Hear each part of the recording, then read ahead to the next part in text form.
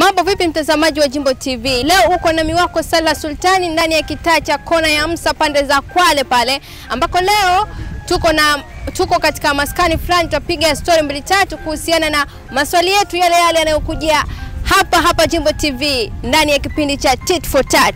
Hebu twende tukawacheki washikaji, je, majibu yao yatakuwa sahihi ndani ya swali hili? Sebleni kuna watu wanne. Kuna Sido anayeimba, kuna Mwinyi anayecheza karata, halafu kuna Margaret anayesoma kitabu. Je, huyu mtu wa nne atakuwa yuko wapi? Mtu wa nne huenda nikawa mimi mwenye nawatazama.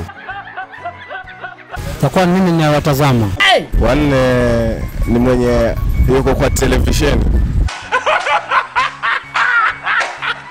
Wa nne anaweza kuwa mimi kwa sababu mimi pia nitakuwa niko pale sebuleni, wenzangu na waona. Na ndio wao umewataja, lakini mimi sasa amnioni, nimekuwa ile nafsi ya tatu, ndio nimeongezeka pale wa nne, si ndio? Kuna mmoja ambaye anaimba, kuna mwingine anasoma kitabu, na mwingine anacheza karata. Mwingine atakuwa amekaa wapi?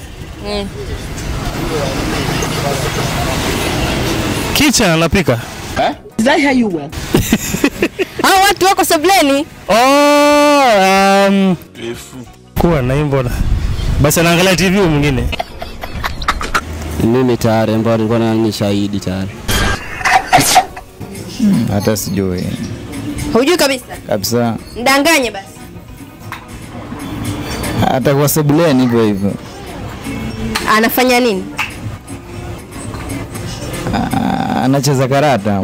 Asante sana. Hiyo ilikuwa ni Tit for Tat ya Jimbo TV. Swali lilikuwa linasema hivi: sebuleni kuna watu wanne. Mtu wa kwanza anasoma kitabu ambaye ni Margaret, mtu wa pili ni Sido ambaye anaimba, lakini Mwinyi alikuwa anacheza karata. Swali: je, mtu wa nne atakuwa anafanya nini katika hiyo sebule? Mtu wa nne, jibu ametuambia huyu kaka, anacheza karata kwa sababu Mwinyi hawezi kucheza karata peke yake. Asante sana.